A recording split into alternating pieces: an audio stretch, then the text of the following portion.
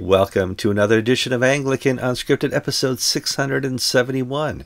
I'm Kevin Coulson. I'm George Conger. Today's July 2nd, 2021.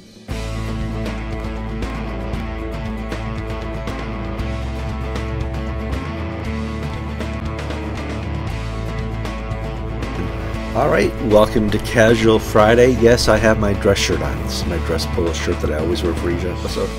But George, you look like you're wearing a grease mechanics jumpsuit there. Yes, I am. I've got one of my mechanics overalls on. We don't have a sexton at our church. Everything's done by volunteers. And that's wonderful because in January, February, March, we got 10 guys all willing to get out there with power machines and mowers and cutters and tools. And July, June, they're all gone. And the rainy season started 10 days ago, which means things are growing as fast as possible. So I was out here about 7 a.m. with my machete and my boots and clearing a path to the church through the brush as I hear the monkeys and the parrots cackle in the background. And, oh, boy. Well, we relocated here to Pittsburgh. We're at a campground just south of Pittsburgh, and most of the license plates are Floridan. So the people who are mowing your lawn are up here. That's right. Except the people who are still here. We celebrated my birthday at coffee hour last week, and we have a lot of people with Parkinson's. And as they walk back to their table with their cake, they're checking their plates and everything. Crumbs on the floor. And all the crumbs are on the floor, and then everybody walks on the crumbs. So after this show, I've got to go steam clean that carpet. So the cake's still getting pushed into the maple syrup from Shrove Tuesday and the corned beef juice from St. Patrick's Day and all the things that wind up on parish carpet floors. No, you should always have a clean floor for July 4th weekend. Absolutely. Somewhere here. For the mustard stains and the ketchup stains. Yes. That's right. Potato salad. That's going to be the big stain. Let's see, episode 671. We got like 6 or 7 different topics. It'll be a good show. Before we get too far into our show, we need you to like the show on Facebook or YouTube. That's free advertising for us. We don't want to pay for advertising, and you don't want us to pay for advertising. That's just a waste of money. Please share this episode with your friends, family, and enemies. Love your enemies. If you really love your enemies, you'll send them a link to our show.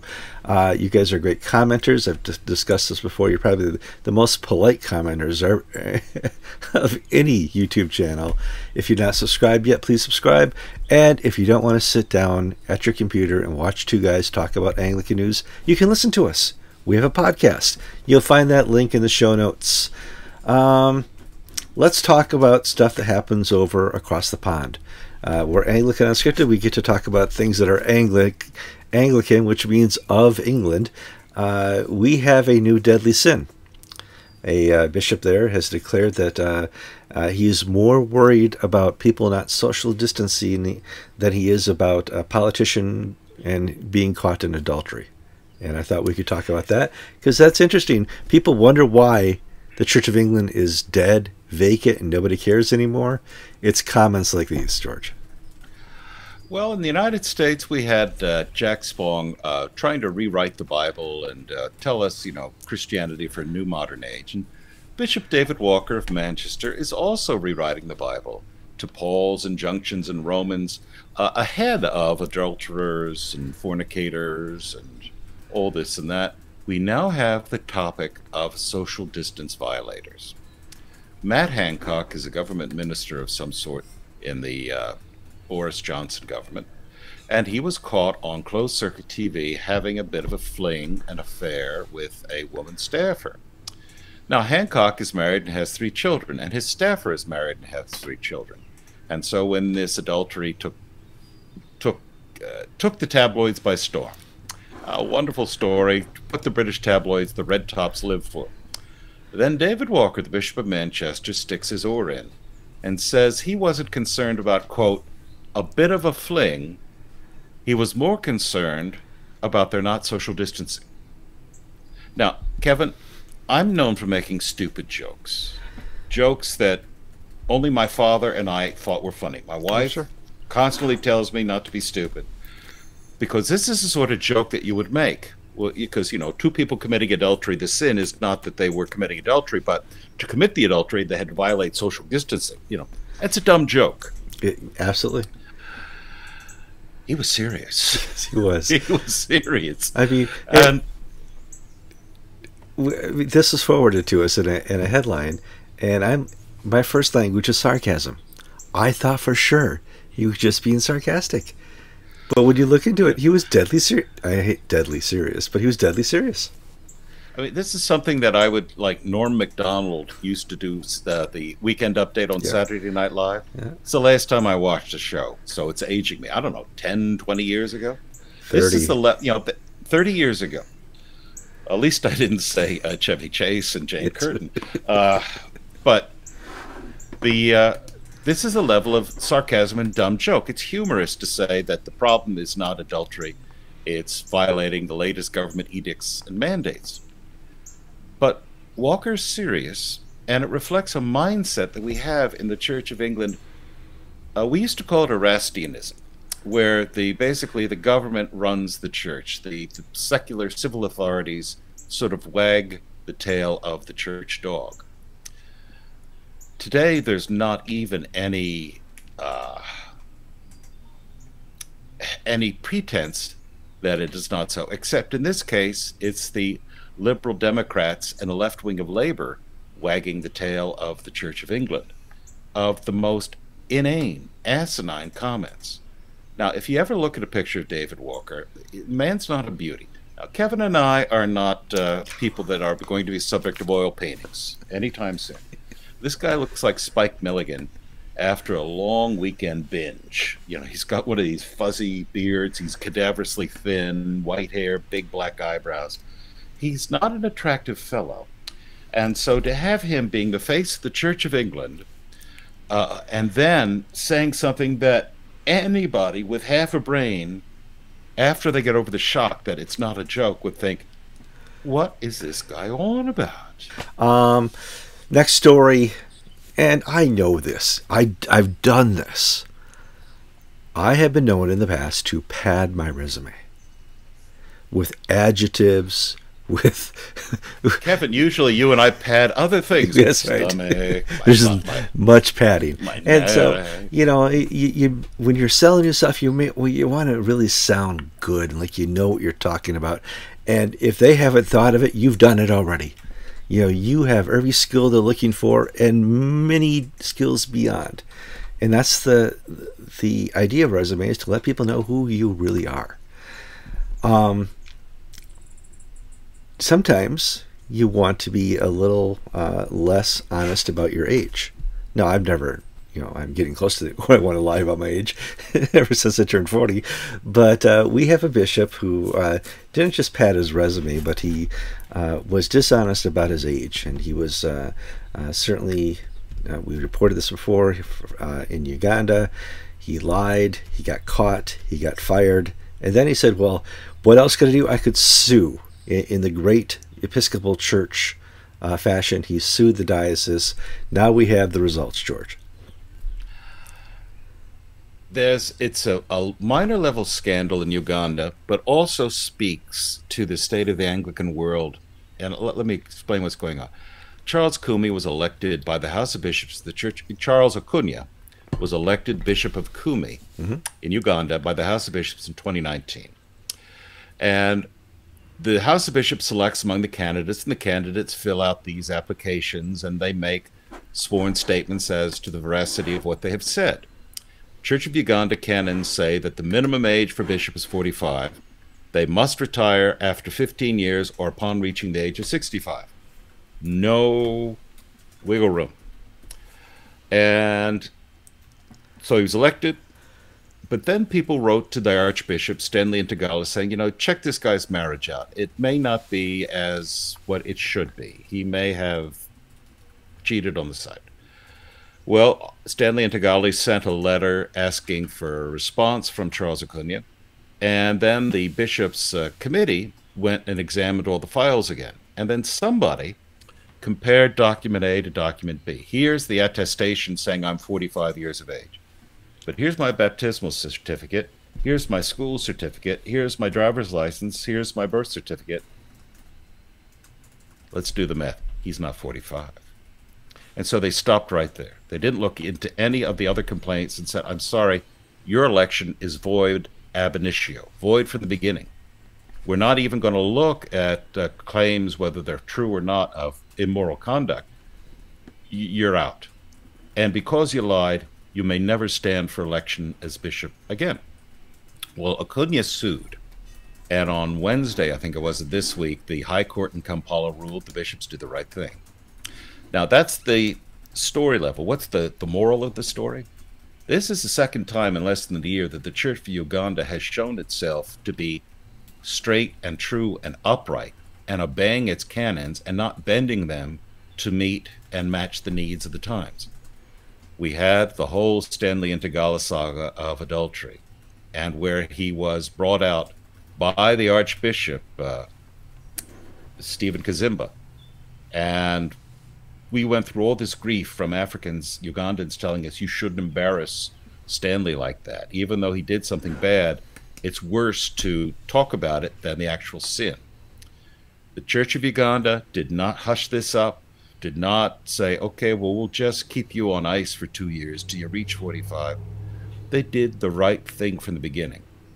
And you contrast it the way the Church of England works, or the Episcopal Church works, or the Anglican Church of Canada, where if you are in the favored party, you can break any rule you want. Tom Shaw, Bishop of Massachusetts, he can marry gay people left and right when it's against the church rules, no problem.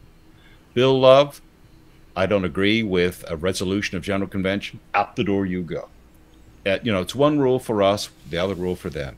The Ugandans have once again shown the moral integrity and moral maturity of how a church should be. Mm-hmm. But we're in a different world, Kevin, where, for how many hundreds of years did we look to the United States or to England for moral leadership on the world stage? Well, we don't get it. It's not in national affairs, and now not in church affairs. We get it from other places. Yeah, even the ACNA has suffered a little bit this week.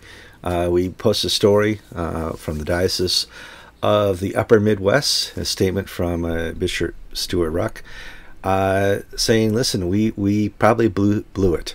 There's been some allegations on social media, and here's the whole story. And he laid out what has happened so far, where they are in this independent investigation, and that Bishop admits we didn't follow through like we should have followed through.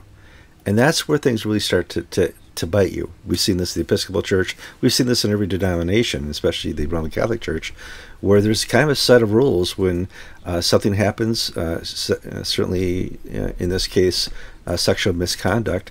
There are rules that the diocese must follow. There are rules that the civil authorities must follow. And there's rules that the church itself must follow. And whenever you kind of miss one of those steps, it comes back to bite you. And I think this story is, at least for a short period of time, going to bite the Diocese of the Upper Midwest, because you can't assume that civil penalties and civil judiance is good enough. Let me give some background without naming names, because this is still under litigation. Sure. A lay minister, a lay catechist, a lay church leader, more than just a lay person, somebody who had a position of responsibility in the Christ Our Light Anglican Church in Illinois. An unpaid volunteer. Unpaid volunteer. He is alleged to have sexually assaulted a parishioner. The woman has gone on to Twitter, social media, to post allegations, pictures, this and that. And she has told her story. And the essential story is that she was ignored because this fellow was being groomed to enter the ministry eventually, and he either had some sort of close relationship or whatever.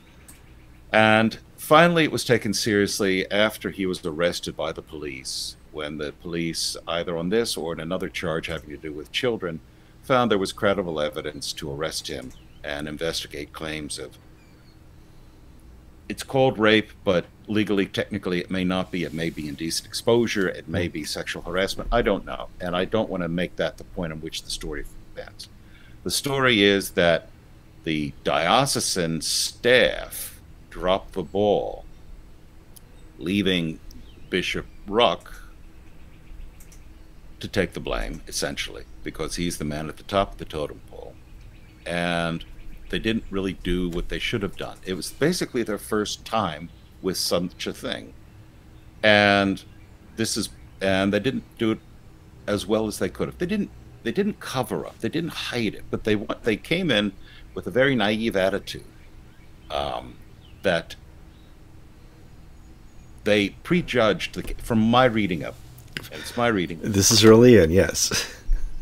It looks like they prejudged the case rather than just go by the book. Mm-hmm. Just like the Church of Uganda went by the book, the Diocese of the Upper Midwest should have gone by the book, and Bishop Rook wouldn't be embarrassed by a screw-up by his people. Mm. And this has prompted some women clergy of the ACNA to release a public letter asking, lamenting and offering support to the survivors of abuse. Good letter. Yeah. Very appropriate. And let me just say, because we're fallen, broken sins, we're going to have these problems everywhere. Mm-hmm. There's no denomination, there's no group of people that is safe from this. That the mark is how well you measure it. And I guess what we have found, experience has taught us, is to give as little discretion to the people at the bottom of the process, and just make sure it all goes, in other words, oh, this woman's a nut job. I know whatever his name is, Phil, Fred, Jerry, Barney, he wouldn't do this, and let it go at that. You can't do that. No, they're predators. You just can't do that. We have seen that there are people out there who are predators, who groom victims, and now, after this first report, 2, 3, 4 of the people have come forward and said, yes, he did this to me as well. Or I've had, I was a lady came and said she was in a multiple month affair with the same individual. And so, you can't make these assumptions. He was arrested. He was put in jail. It took him 6 months to make bail. And the assumption was, we'll just let the civil judicial process work, and we just wash our hands as a church. And that's, from what I can tell, that's where the mistake was made. And this last week, we have something from the other extreme, which is the Bill Cosby case. For those who don't know, Pennsylvania Supreme Court threw out Bill Cosby's conviction. And they were right to do so, because if you read the record, there was prosecutorial misconduct. In 2005, the DA in Montgomery County, Pennsylvania, Bruce Castor, who was one of President Trump's attorneys at the impeachment, second one, Bruce Castor. I went to summer camp with him, by the way. He's our age. So, thanks for bringing us into this. Okay. Bruce Castor, had the complaint in 2005 when he was DA, and he did not have enough evidence to go. And he suggested to the victim, sue him in civil court. And if we tell Bill Cosby we will not proceed on these criminal allegations, he can then not invoke his right to the Fifth Amendment rights. For you can't. And so this woman won $3 or $4 million in a civil judgment because Castor knew he didn't have a case. Well, Castor was a Republican. They get a Democrat DA elected a few years later. And he decides to go for another bite at the apple, and he revokes the agreement and uses the testimony in the civil trial, which was protected by the prosecutor's agreement. And then they had one trial, and that still was not enough to convict Bill Cosby. It was a hung jury because it just was a he said, she said. And then the district attorney came back a second time and brought in 5 additional women to testify about different things. And then he was convicted. Now, that's not right. You can't use other bad acts to convict on, you know, just because you did something bad here and there, you can't be convicted on this for having done that. Well, the courts convicted him, and Cosby's been in jail for 3 years, going through the system, and finally the Supreme Court says, look, this has been a travesty. The DA, you shouldn't have even started this. There are plenty of other you had 5 other women testify against Cosby. Pursue those cases. Yeah. But now the statute of limitations has passed. It's over. And here we've got an overzealous prosecutor screwing things up by not following the system. And here we have Upper Midwest being underzealous, screwing things up by not following the system. Yeah, it's a difficult situation to be in, especially, you know, the ACNA's finally hits maturity. It's older than 10 years old. But, you know, there's a process. There's a reason a process. The reason there is a process is because people have not followed the process previously. I.e. the Roman Catholic Church, i.e. the Episcopal Church, the Methodist Church. Every denomination has come up against us. And so next time, when this happens, just step back. Should I follow through? Yes. Please follow through. And that way you don't end up on the pages of Anglican Ink. You don't, you know, and there's no hurt feelings. Everybody knows you're trying your earnest. And you don't have to say, the buck stops here at the top and I'm sorry. You know.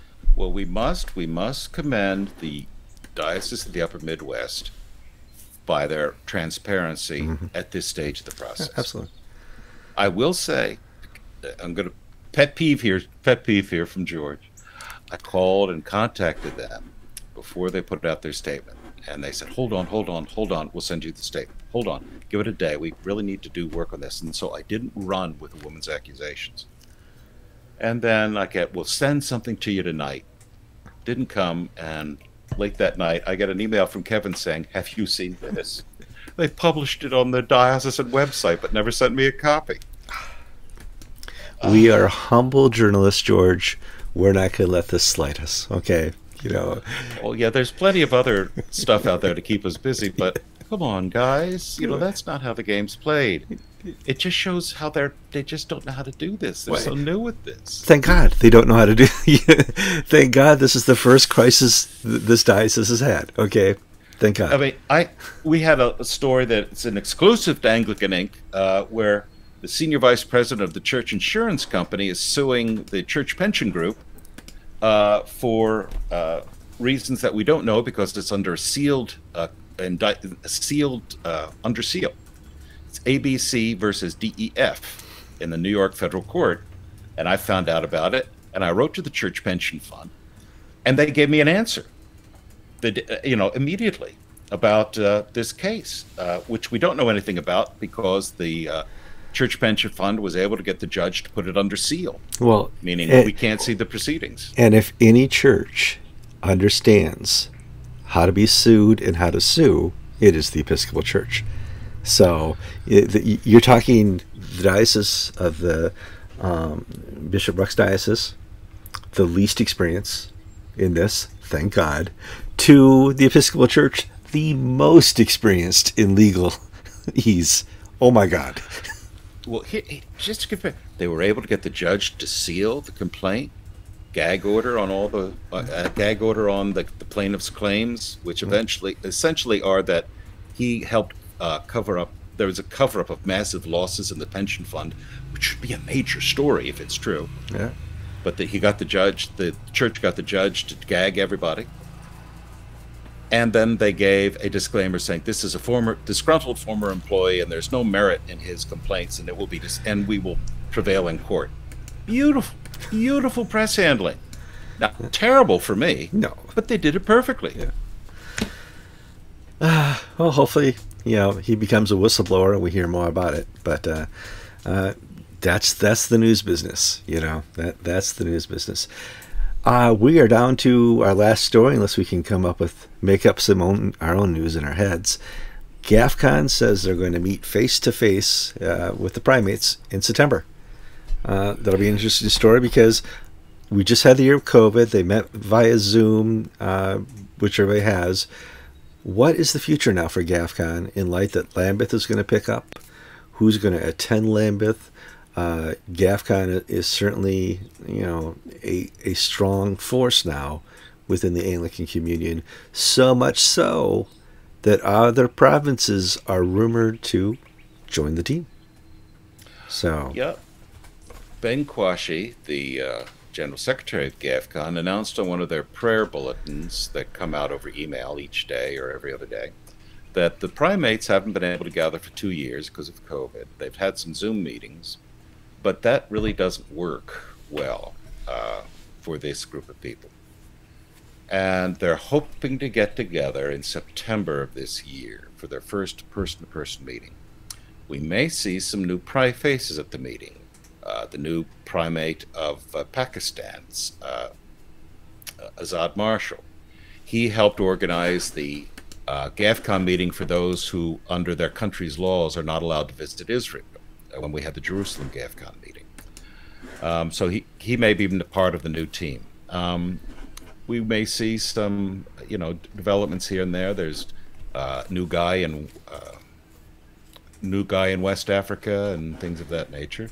So we'll see how things develop. Now, and I think the thing is on the agenda is, what are they going to do about Lambeth 2022? By that time, the Living in Love and Faith initiative will be out. And my guess, reading the tea leaves, it will be confusing and a fudge. But let's sort of stand back a second. This week, the British Methodist Church approved same-sex weddings.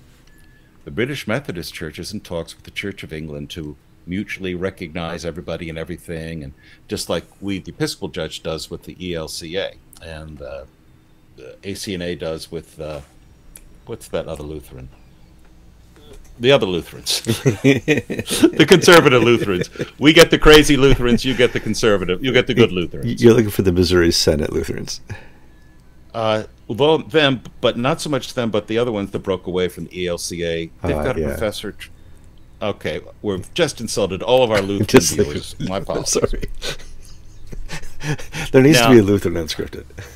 Now, what's going to happen if they do go through? Because these people love these agreements.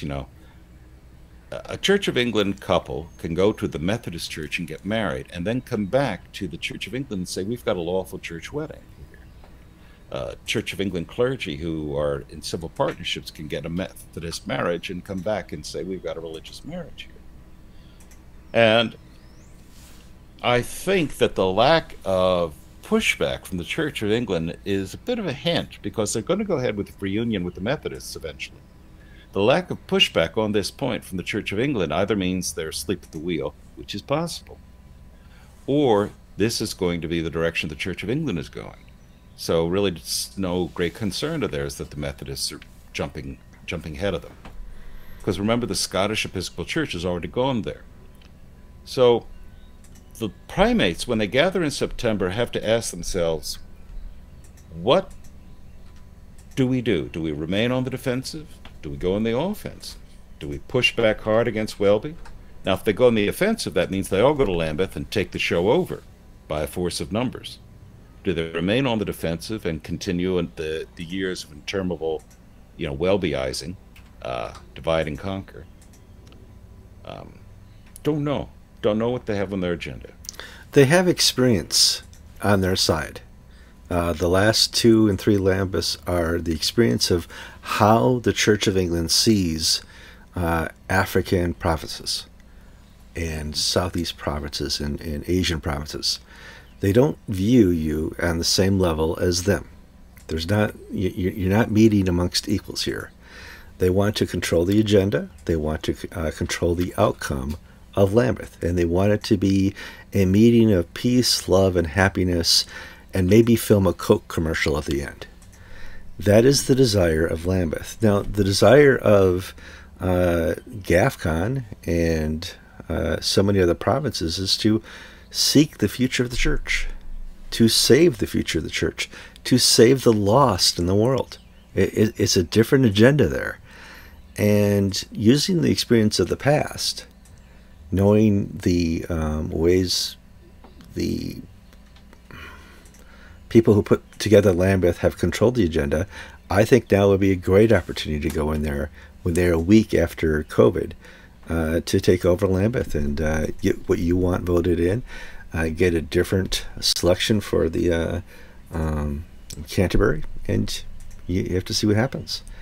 I would not give up on the Church of England, but the Church of England is not the future of the Anglican Communion in any way, shape, or form. You have the ability with Lambeth to do what you want. If you want to just separate and just have GAFCON, that's fine too. But I think now is the time, after COVID, to really go into GAFCON and lay out your agenda and retake the Anglican Communion, at least one of the instruments of unity.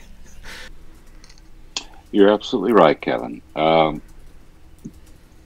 The Global South, GAFCON, can dictate the terms of this situation, this battle, if they come and show up and act in unison. If they trust the Archbishop of Canterbury, or they won't, history shows that they'll be rolled. If they walk away, the Archbishop of Canterbury will seize and with the left run all the institutions, and they'll be forever on defensive. The best defense is a good offense.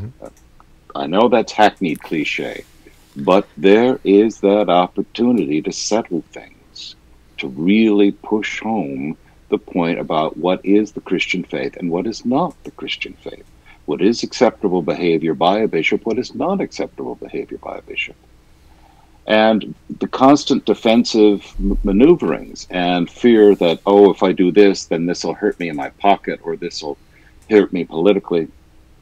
You know, this is the opportunity. Don't blow it. Yeah. Well, we'll have to see what happens. Now, Kevin and I, as reporter, or Kevin and I, George, it's Friday, I don't even know who I am.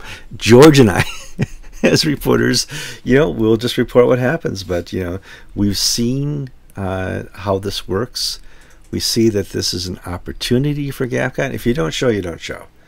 But this could be a chance to go in there and blow the lid off one of the instruments of unity once and for all, and retake the Anglican Communion, and then work on the other two instruments, or just dissolve them.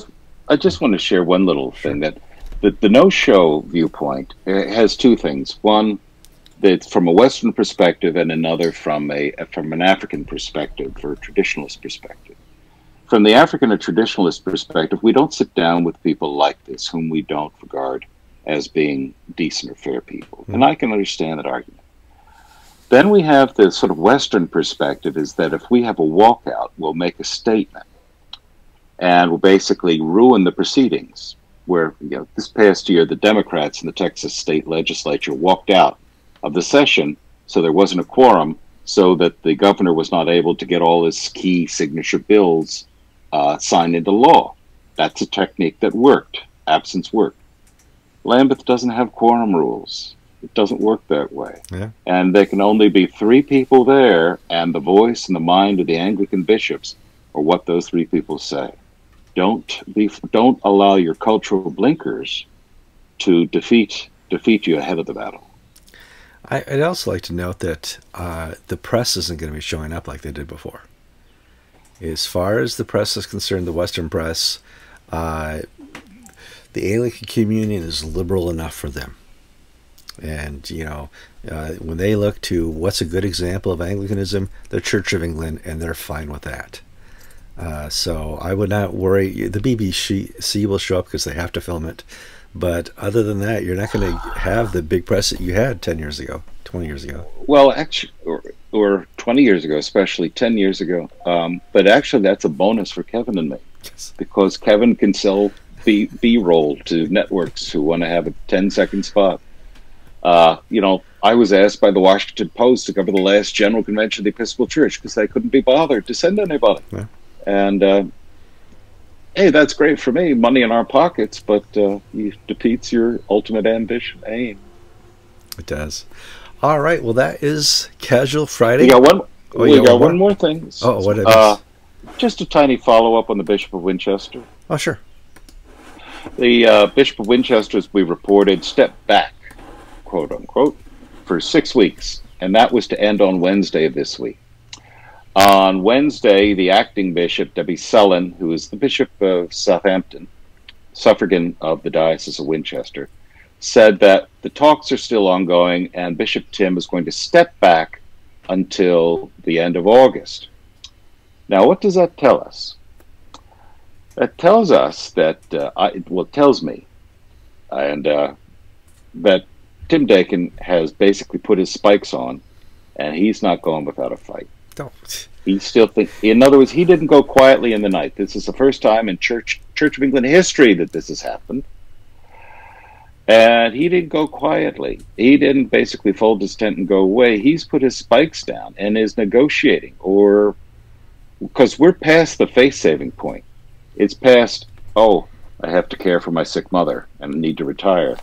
All the polite fictions by pushing the time are lost. And it'll basically be, I don't think he can come back because he doesn't have the confidence of the diocese, but he doesn't know that. These are Brits. They fight hard. I'm Kevin Carlson. I'm George Conger. You've been watching episode 671, I think. 71 of Anglican Unscripted.